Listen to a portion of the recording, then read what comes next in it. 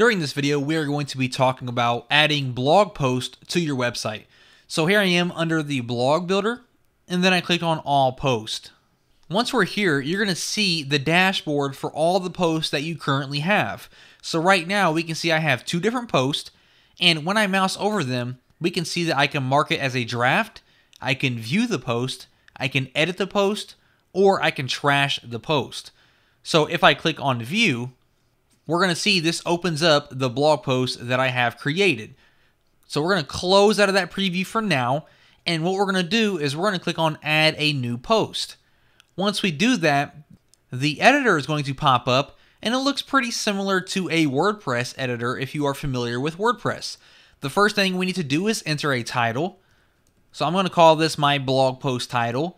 Next up, we need to customize the slug. It's going to automatically insert your title, but you can change that if you want to. If you would like to include an excerpt, you can type that here. And then, of course, you need to include the content for your post. Now, along with the ability to include links and images and videos, we also have merge codes where you can include a member's name, email, membership site URL, purchase details, and site information. On the right-hand side, you can choose whether or not you would like to publish this article or save it as a draft.